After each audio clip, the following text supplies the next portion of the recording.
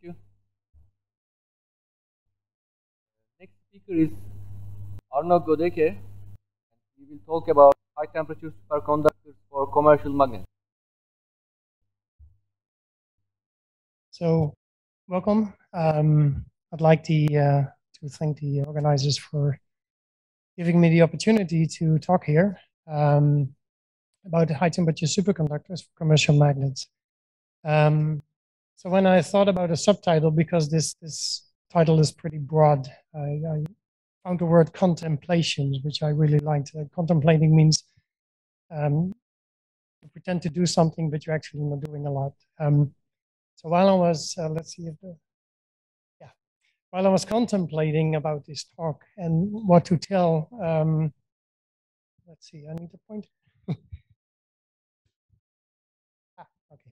So when I was contemplating about this talk and what I should tell, I looked at what was done before, and there was a very good topical review quite recently by Davide Uglietti in Superconductor Science and Technology. That's very complete, very logical. You can read that and learn more from that than I can tell you in 45 minutes.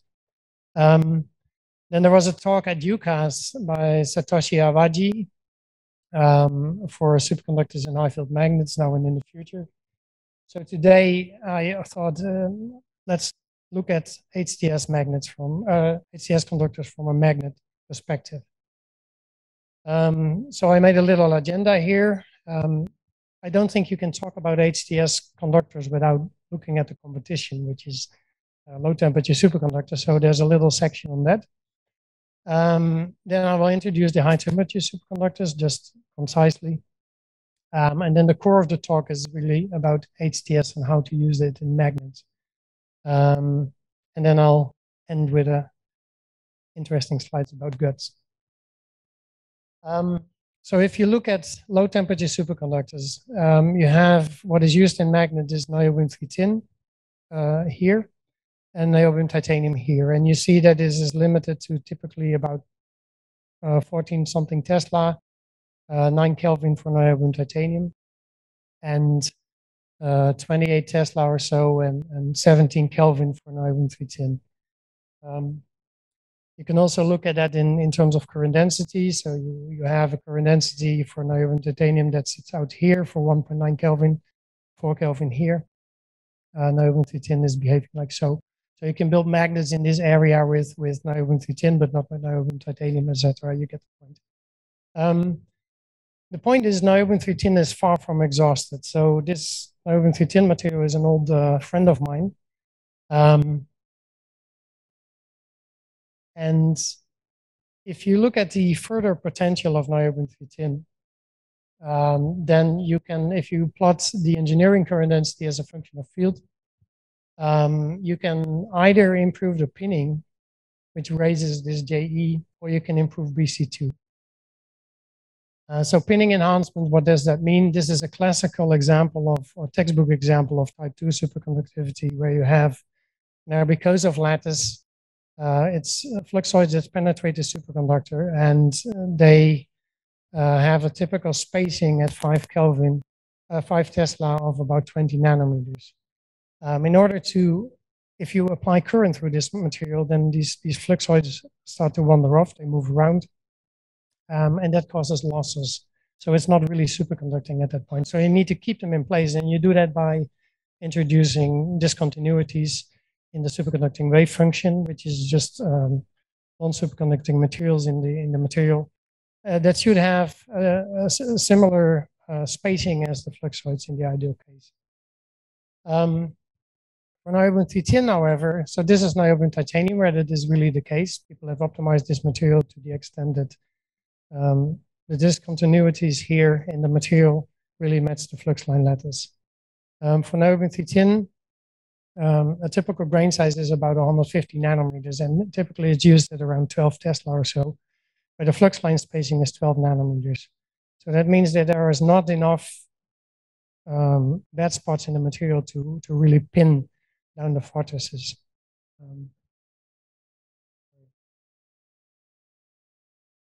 So if you look at this in detail and you say how much can the pinning force be, the pinning force is determining the critical current. You see that in current niobium-3 tin, it peaks at 20% of HC2, which is around 5 Tesla, whereas you want to operate it here at about 50% of HC2. Now you can calculate if the grains would be as small as the flux line spacing and we match it, that you get this pinning curve, and you get enormous gains in current density at 12 Tesla and at 20 Tesla. So this is something that I pushed for a long time. It's not my idea. It was originated from Dan Dietrich at Berkeley Lab. And eventually this was demonstrated in wires and now is slowly being implemented in practical superconductors. So the other potential is that you increase BC2. So this is a rather complex picture. This is the niobium-3 tin lattice. So you have the tin atoms here. It's a BCC lattice, and you have the niobium chains, which are the actual superconductor along these planes here. So now if you deform this superconductor, you apply pressure on it. What you find is that the critical current behaves roughly like so. So it really reduces a lot if you apply pressure. If you distort from cubic to tetragonal, so really cause anisotropic distortions, you really see the critical current collapse. So what we found is that the application of strain on the outside basically causes a sublattice distortion in the niobium chains, and that is really reducing the density of states, and that is reducing HC2, and that is reducing the AC. So you could, so this is a calculated plot of a critical field as a function of critical temperature, and you see that as you optimize it, both go up. You optimize it by improving the material purity and tin concentration, and you reach 30 Tesla, and at a high tin concentration where the material is almost optimized, you get a spontaneous cubic to tetragonal distortion.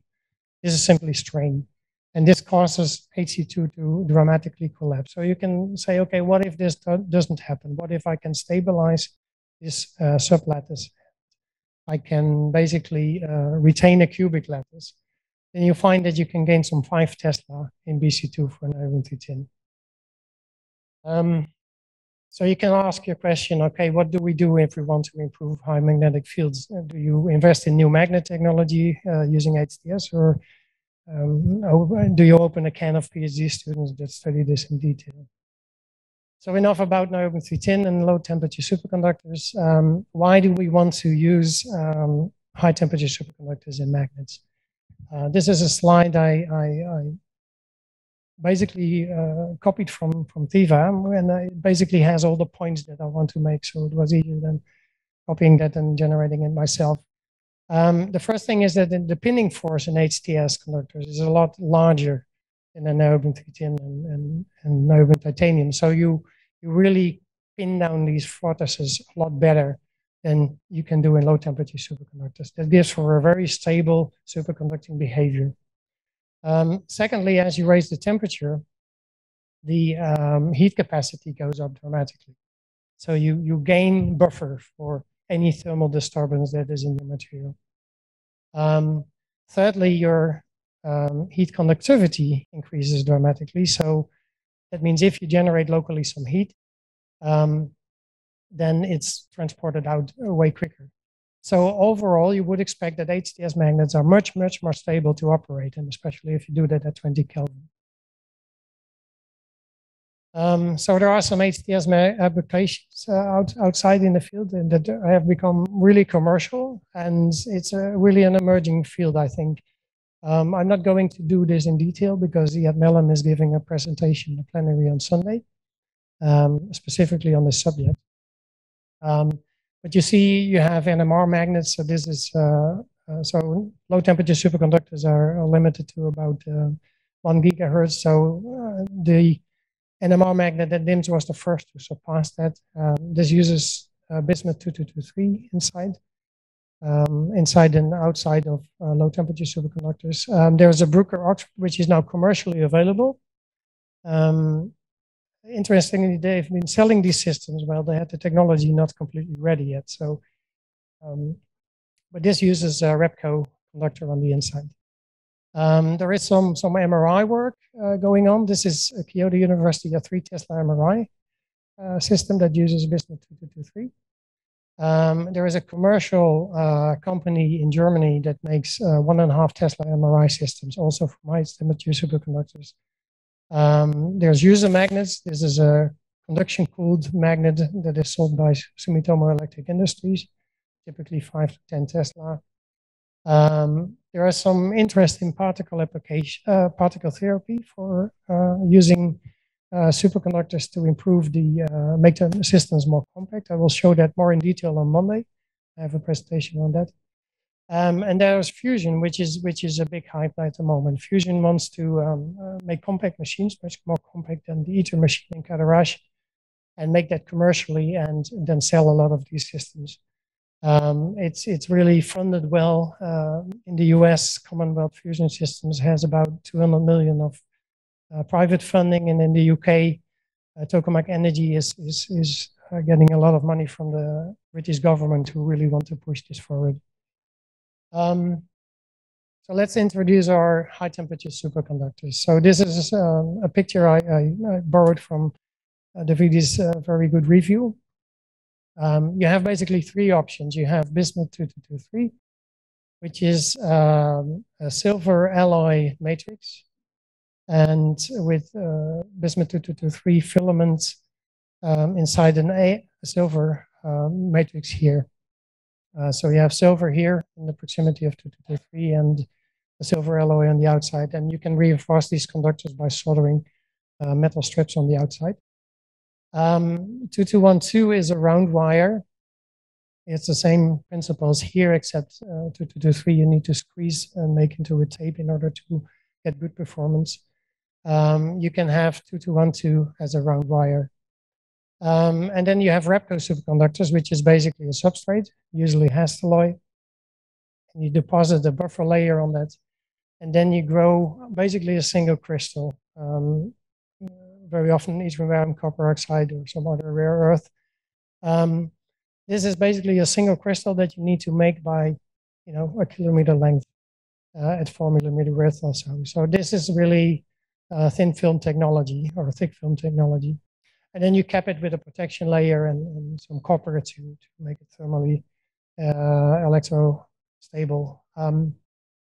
You have one manufacturer outside in the field of 2223. At the moment, 2 manufacturers of 2212 and about 8 manufacturers of Repco. And I put question marks here because these manufacturers basically come and go as the market appears or disappears. So this is typically about 4 millimeter wide tape, 1/4 millimeter thick. It's multifilamentary, which is important, but these filaments are not twisted. So you want to twist those filaments for AC loss and stability. This is a pre-reacted conductor. You can buy this and you just wind it into a coil and it should work if you did your homework. You have for 2212, you have round and rectangular wires of various dimensions. It's multifilamentary. This can be twisted. And very often this needs to be wound and then heat treated. And you need to do that heat treatment at 890 degrees C in oxygen with very high accuracy and sometimes under pressure. So this is absolutely not trivial if you want to do that. Some options, people are thinking now about making pre-reacted 2212. Repco is also, it's not pre-reacted. It's a tape that has a thin film that works. So you can just coil it up. You can get it in 2 to 40 millimeter wide sizes, and it's quite thin, 50 micrometer to 200 micrometer. It's very high strength usually because the substrate material is high strength. So if you look in detail at how these conductors are manufactured, this is 2223, manufactured by Sumitomo Electric. Basically, you take your starting powders, you mix them and you pack them into a silver tube. This silver tube you draw down and you have this monofilament that you restack to get a multi-filament wire. And then you draw this down further, then you roll it, and you roll this to get some texturing.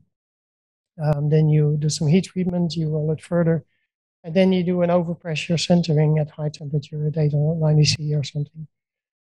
They make two versions of this conductor. One is type H, the bare conductor, and the other one is where the matrix is alloyed with gold, and they do that to increase the thermal resistance, so you can use it for current leads. Another thing they do is they take their base wire and they solder basically reinforcement strips on this conductor. And what you get by that is that if you do a tensile test and you measure the critical current, and you see that as you add these lamination layers, so this is stainless steel, copper alloy, and some nickel alloy, this gets increasingly stronger. So you really, this is something that you want in the magnet. You want a strong conductor. I leave, sorry.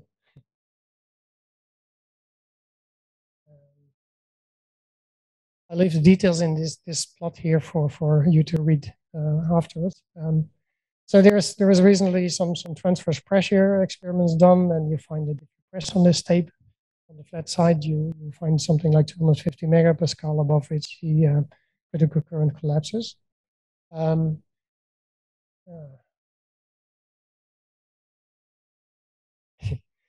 It's really sensitive. So another thing to point out is that this is typically produced in up to 1 kilometer length, and here up to 500 meter length. The reason this is not really limited, I mean, it just depends on the size of your billet. A big billet will give you more wire. It's a continuous process. This is mainly limited by the size of the heat treatment furnace here at the end. How big a spool can you put in there? This limitation comes from the lamination that they put on. So you imagine a nickel, high strength nickel alloy that you want to purchase in what is it, 30 micrometer thickness. That's not something you can buy off the shelf. It needs to have high homogeneity. So this is more limited by the lamination than by the conductor. Recently, Sumitomo has been improving the stainless steel version and the nickel alloy version by increasing the thickness. If you make it thicker, it becomes stronger. You gain more strength from the lamination, which is something that is really applauded in the industry. I mean, in the magnet industry, you want more and more strength. So if you look at cables from 2223, up to recently, they didn't exist. I mean, they had cables for utility industry, power cables that transport AC current or DC current. But they were not really magnet cables. And the reason is you want these magnet cables to be really dense, to have a high JE. They need to be mechanically stable. They need to be transposed. That means that all the strands, all the filaments, or all the tapes that you have in the conductor will see the same field and carry the same current. They need to be flexible. You need to be able to wind a coil. And it needs to be scalable. You want big cables or small cables. So recently, about 3 years ago, Solid Material Solutions came up with a novel idea. They used the strength of this nickel alloy conductor from Sumitomo, and they found that you can do a hard way bend in this conductor. So you bend it in the direction it does not want to bend. So what they do is they take a couple of these, 2 or more of these tapes, and they stack them. Then they put some edges on that. And then they really cable this. They put it so if you look in this picture, this stack goes there.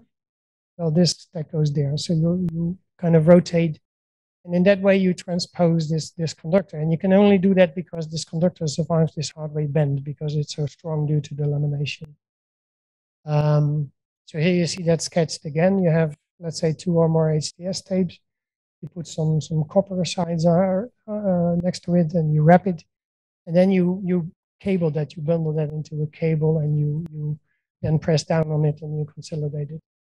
How that looks in practice is you have here a bundle. Here is the transposed bundles.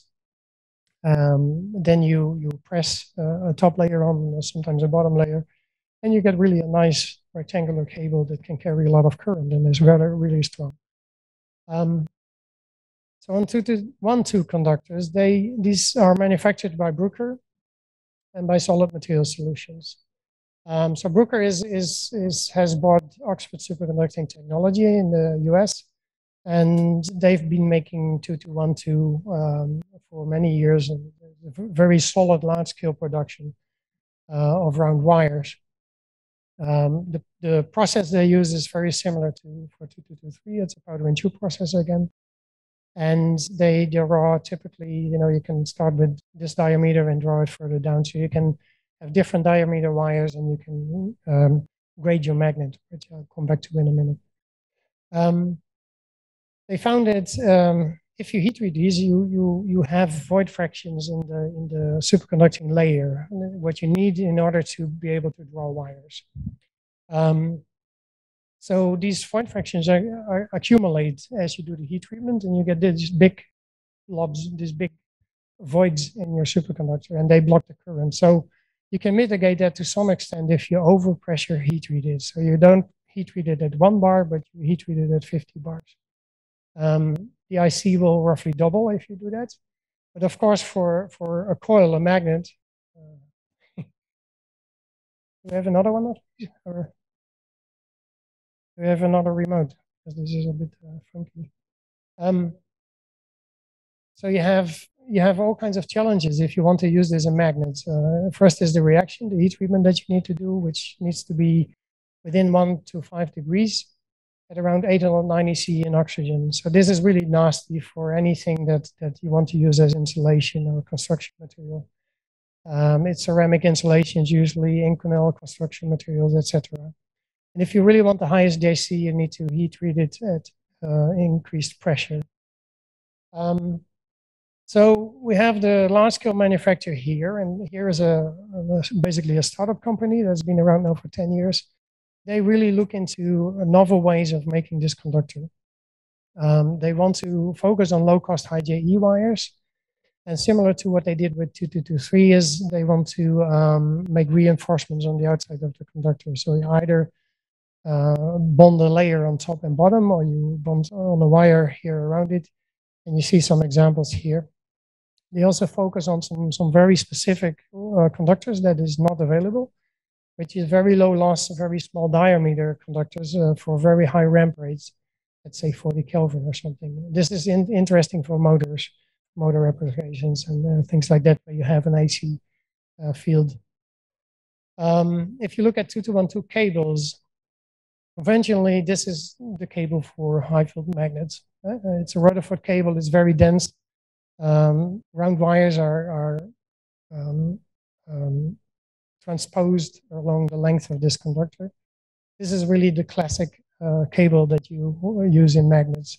It can be done for 2212 because this is a round wire. This is the only conductor that is a round wire. So for the other conductors, we have, if you don't have this cable and you want to use, let's say, high strength conductors, because this cable is going to be really, really soft after heat treatment. It's a silver matrix. It undergoes a heat treatment of 890 degrees C. So after this heat treatment, this is going to be very, very soft and not strong. So this company was focusing on making these reinforced conductors, also wants to make large area wires, transpose cables out of this. So you really get very strong and tough big cables that you can use in magnets. So for Repco conductors, this is not really a material stock, so I'm just going to sketch what is out there, how they look like. Again, we have the substrate, we have some buffer layers, and then we have the actual HTS layer here. And then there's some silver capping layer and some copper usually around it. You see, this is a beautiful slide from SuperOx, who really show their deposition line with where and how all this is built up. But this makes for a very expensive process. So the raw material cost is really low for this, but you have a very expensive process. And you have only a single crystal, so it's not really multifilamentary. All these manufacturers make basically a thin film single crystal by the kilometer. So for Repco, there's been a lot of people thinking about cables. The first one that emerged was by Karlsruhe Institute of Technology, Wilfried Goldacker. He said, okay, I want to make a railroad cable. So you take a wide Repco tape and you cut out sections, which is of course costly. And then you braid this into a transposed conductor.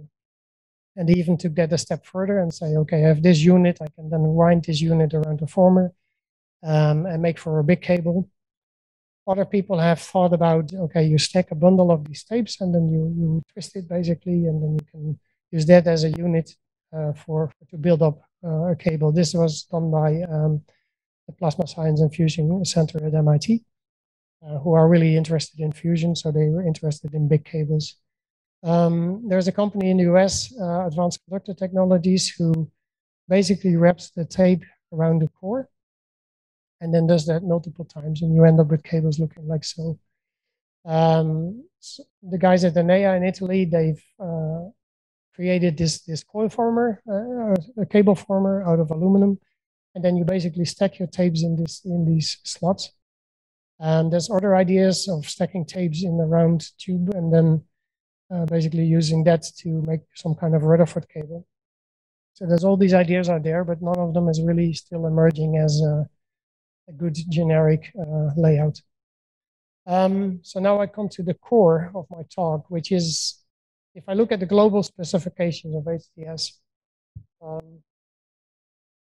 you have all these numbers for the three different options. You have how they're built, the current density, you have the strength, and the length in which it can be fabricated. So the most important parts here to me are the engineering current density, which basically drives only, in my view, magnet cost. If you need a certain current density and a certain volume, if a conductor has less current density, you need to buy more of it and use more of it. What really drives magnet performance is strength. So not the conductor mechanics and not JE is, in my view, the main driver for the performance. The reason is that the current density of these HTS conductors is basically almost field independent compared to low temperature superconductors. They have upper critical fields of 100, 200, 300 Tesla maybe. So it has barely any field dependence. That means that all the designing of such a magnet is basically just finding a JE that works and then look at the mechanics very carefully. So if you look at the price, so there's a big difference. There's people talking in the community about price and cost. Yeah? So the cost is what it takes to make this conductor. The price is, however, what you can buy it for. So if I go out and say, okay, I take some generic numbers, I want a 0.8 millimeter wire or a 4 millimeter wide tape. You find that for niobium titanium, you pay about $1 per meter. Niobium tin, $3.50 per meter. So these have been optimized. This is a price that you can really approaches the cost to make it with a little profit. For 2223, you typically pay around $20 per meter. For 2212, it's a bit harder to find a price. So some people, this is the number that is roughly mentioned in the field, $75 per meter. And then Repco is sitting at around $40 per meter. Yeah, but really, price is really not the same as cost. So if I go out and say to one of these manufacturers, I want to buy a conductor, the first question that the sales guy says, okay, how much do you want? What's your market potential? Do you have this application that will use, 1,000 kilometers per year? What are your unit lengths? What is the performance that you need? And do you want us to do the quality control so we can guarantee that performance? All these things make these prices go up and down a lot. If you're a really fancy, good customer, they really want to do something about the price. However, if you need 100 meter to wind a demo magnet, you're going to pay more. So overall, you can look at this in terms of price per kilogram. You see that niobium titanium is located around here. Niobium tin is more expensive, the bismuth conductors are more expensive even, and then the Repco conductors are the most expensive option. You see here is the silver price, which is a major determinant for the bismuth conductor price. But one should not forget that niobium in the quality that is used for low temperature superconductors is also very, very costly. So a better way to make this comparison is if you go to look at price per kilowatt meter. So you say at a given field, this carries so much amps and I need so much of it. And then you get this comparison where you have niobium-310 sitting here at 4 Kelvin without any strain that lowers the critical current. Niobium-310 at 6 Kelvin and 0.6% compressor strain, which is really high, but it really drops down the critical current of this material. And hence the price per kilowatt meter is gonna move to lower field. Repco, there's people always claim it can be a lot cheaper, but okay, you need volume for that. But that's also true for the bismuth conductors. But overall, from this plot, you see that at 4 Kelvin and 0 strain, HTS becomes competitive price-wise at around 21 Tesla. However, if you do anything to lower the critical current in niobium-310, so for example, raise the temperature, like we want to operate at 20 Kelvin now or 10 Kelvin, you really enter a field where you can be competitive to niobium-310 at a much lower magnetic field. There have been some case studies specifically in the field of proton therapy for the true cost of a conduction-cooled magnet system over a 20-year lifespan. So this is a cyclotron that accelerates protons, and you bend them up over and into a patient here. And for that, you can think of superconducting magnets to provide the magnetic field to bend these particles. In this system, the peak field on a conductor is about 4 Tesla. And then you can model this and say, okay, now I have a conduction-cooled magnet system. I have a room temperature. I have an intermediate temperature and a temperature at which the superconductor operates at. And I have cryocoolers in between, and I have heat dissipations everywhere, and I have cost of these things. And I have superconductors in there that cost yay much. I need this cross-section of niobium titanium to make my magnet work, etc. for the other conductors, and then you land at these prices roughly.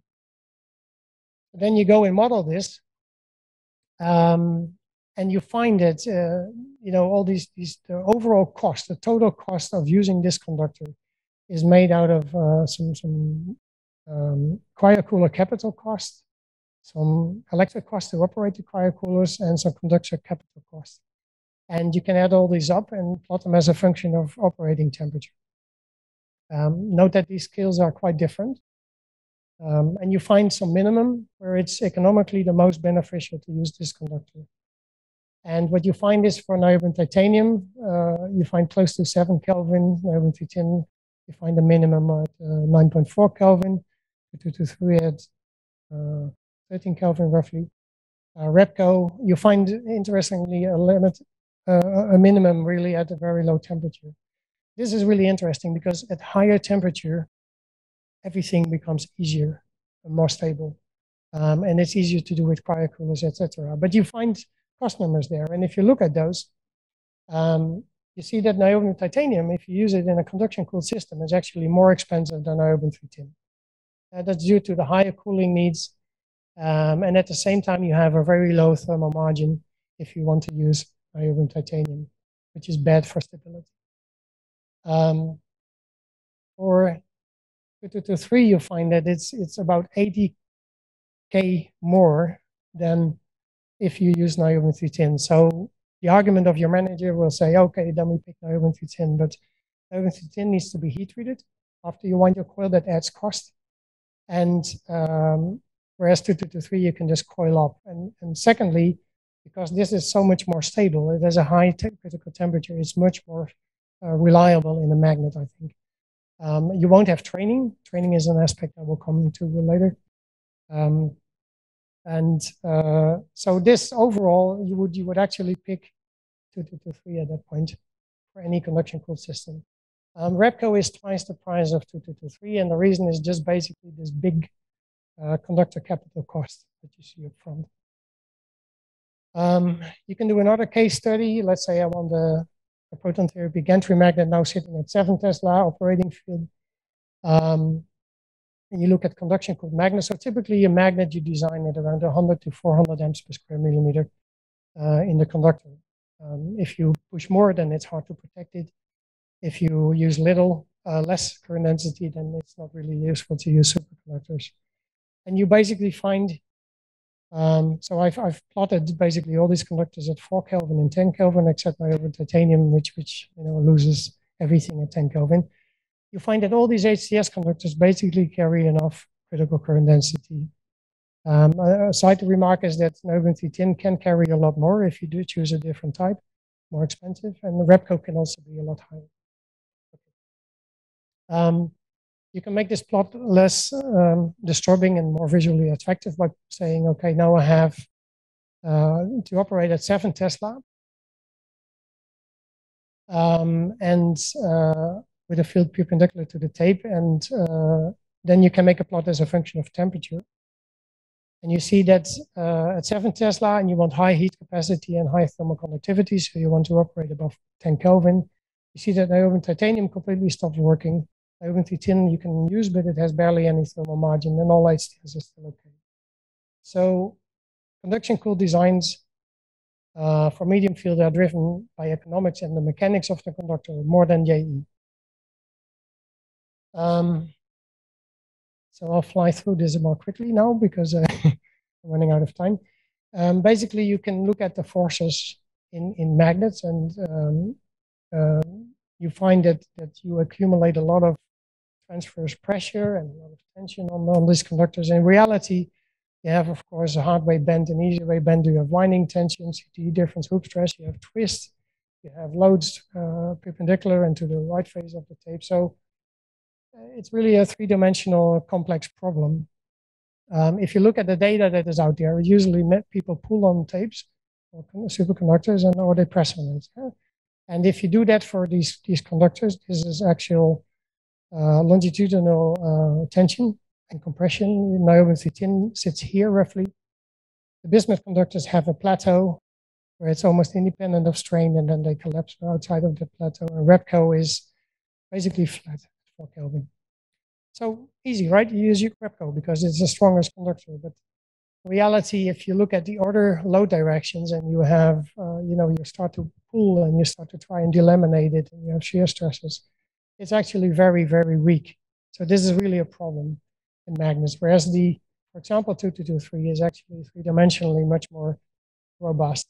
So you need mechanical stability in all directions.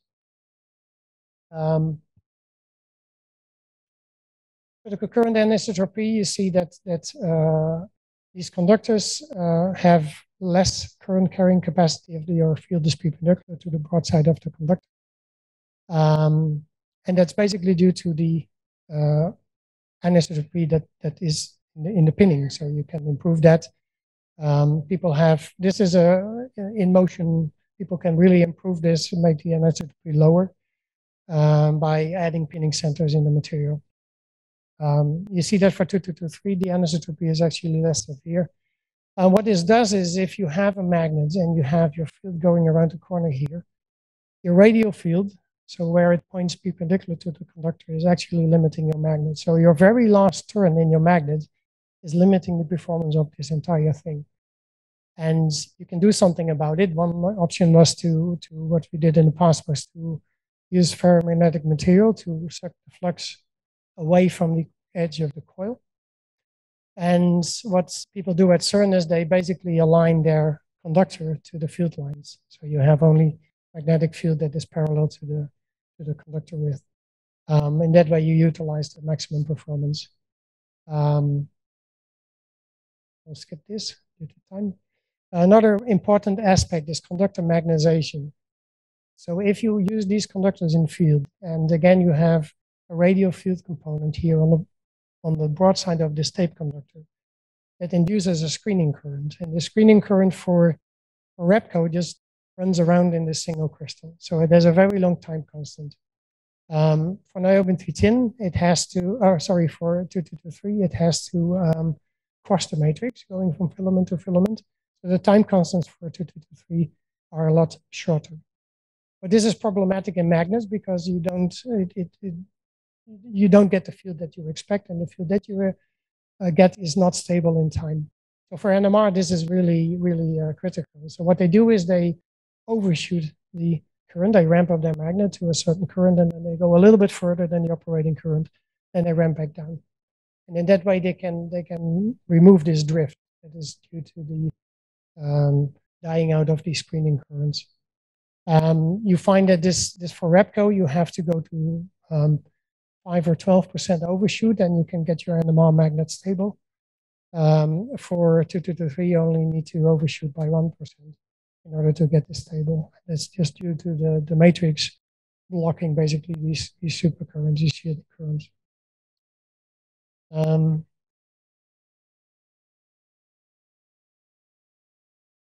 much time? Okay. So if you look at HDS conductors in general, they have very low N values. I'm not going to go through these details here because it's a lack of time. But basically, an ideal superconductor has a transition very steep. The N value, which is basically this power law function, the N value is there. The N value would be infinite. In real conductors, this distribution, this transition to the normal state is very gradual. And the reason is that these conductors are inhomogeneous. So we spend a lot of time improving the homogeneity in niobium-310 conductors. And you form this by heat treatment. And as you heat treat it longer, here you see a niobium transition, and here you see the niobium-310 transition. This transition becomes steeper as you make the material more homogeneous. And you can see that also in terms of the critical properties. If you look at JC as a function of field, there's a band of properties that is due to the property distribution in these conductors. Nevertheless, low temperature superconductors can have an N value of about 100. In high temperature superconductors, typically that's around 20. So it's a lot lower.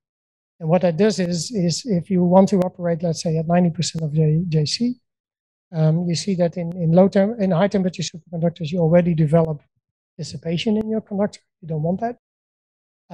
Whereas in low temperature superconductors, if your magnet is designed at 16 Tesla, it's going to quench at 16.1 Tesla. You cannot do that with high temperature superconductors. But the advantage here is that this transition is very gradual. So if you push your coil to the limit, you will find this very gradual transition to the normal state. You can look at manufacturing yield. If you look at traditional wire drawing, which is done for 2212, you find that you can make 2.5 kilometers or more. You can also use traditional wire drawing in combination with these strengthened conductors. If you look at 2223, for example, you can easily make 1200 meters of type H conductor. It's common good, and you can do that with a very low standard deviation. And you can also make the reinforced conductors, as I showed. So for the bismuth conductors, you have conventional wire drawing, large yield, very homogeneous, multifilamentary, which you can also strengthen on the outside. If you look at Repco, I'm not going to make this a competitive slide. I got input from all these manufacturers, and you see typically along the length, you see this kind of behavior. They measure the critical current along the length of the conductor they produce. And what you find is, so this is from Tokamak Energy, where they purchased 55 kilometers of this stuff and did the analysis as well. Superox is now producing 6 tons annually. So in 2021, they have a huge capacity to scale this up. So this is all impressive progress, but the IC variations along the length, because this is a complex thin film technology, are pretty high, on the order of 15% or more. Any local minima in IC you have will mean that you need to cut your conductor at that point. So the actual lengths with the guaranteed IC are a lot shorter than what can be manufactured. So this needs very stringent quality control. So there is a concern. If I look at all these dips and I want to make a magnet, I say, okay, what if this dip passes quality control and ends up in my magnet. Can I then see this? Can I detect this? So the question is, if I have a coil of, let's say, 2 kilometers of conductor, can I detect a 1 centimeter bias spot or a local lower value of IC? So what drives this is the irreversibility field as a function of temperature. And if you sit at 4 Kelvin with LTS, you find you have a temperature margin of about below 10 Kelvin. Your heat capacity and thermal conductivity are low. So your normal zone that forms will propagate with some meter per second. So you can detect that. I see my chair looking at me and I'm messing up with for 2223 at 15 Tesla, if you increase the field, you see that your thermal margin becomes lower. So you're then with a thermal margin of 23 Tesla, but still you are not able to detect it. What people find is something like at maximum 4 centimeters per second on the zone propagation. For 2212, if you put it in high field, you see that your thermal margin is actually very low, about 9 Kelvin. Still your heat capacity and thermal conductivity are low. And sure enough, if you operate at 90% of the AC, your normal zone propagation goes up to about 0.7 meters per second. So this is detectable. I'll skip that. The only issue is that for Repco, if there's a bad spot like that, you won't be able to see it and you will burn your magnet. So this of course depends very much on what is packaged around the conductor, how well is it cooled. Yeah, I see my chair looking at me more and more. So I'm gonna skip training. I don't We are in negative time, yes. Sorry? The time remaining is negative. Okay. So basically, I think HDS magnets do not quench and nor do they train. So there's some other aspects, superconducting joints. I'm almost at the end now. You can make those. You're under development. It's critical for NMR. Current sharing in all these multifilamentary conductors, of course, you get current sharing. So it's the ability, if you have a bad spot in your superconductor, can go around it. For EPCO, you don't have that. So people wind 2 of these conductors in parallel or more, or you need cables. I will skip grading. So let's go to my final slide about guts. So helium belongs in my mind where it came from. Helium is sourced from fossil fuel winning. So you get gas out of the ground or oil. And then as a bonus, you get helium. And some companies might decide to store that and sell that. If we're going to use less fossil fuel, there's going to be less helium. And the helium that is here, if we evaporate it, if we blow it off in a cryostat, it disappears into space. So it's lost on Earth forever. And you have, let's say, established names in the field that say, this is a costly magnet, I want it to work. So let's use good old iron titanium. I think this is a very old argument that is not always true anymore. I think commercial magnet systems now and in the future will want to be cryogen-free, conduction cooled. They don't want to wind a coil and then do this complex heat treatment. They want to have pre-reacted conductor if it's available. And finally, the commercial future, I really think, belongs to conduction cooled HDS magnets. So let's just do it because operating at 20 Kelvin is cooler. Thank you.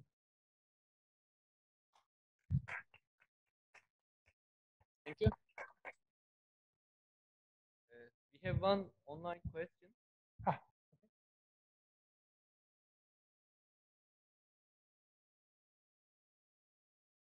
So the question is, may you comment on limitations based on mechanical fracture of 2 G wires originated from screening currents into G wires and how this problem can be solved?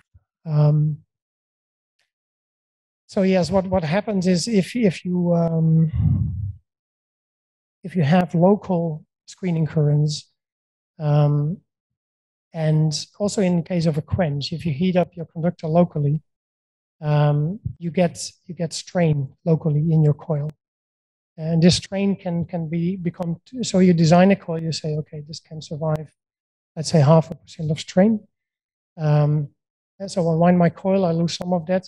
And then I cool down, I lose some of that. Then I apply hoop stress. If you designed your coil well, then you're going to compensate for that. But at some point, you're hitting your strain limit in your conductor. And if you go beyond that, it's going to break the superconductor. So what screening currents locally can do, and also heating up of the conductor, is basically you surpass that strain limit, and the superconductor will fracture, and you will lose your coil. I think that is roughly what would be an answer to the question. Okay, thank you. So I think we should close the session now. And if you have questions, please ask after the session. Thank you. Thank you. I have, sorry.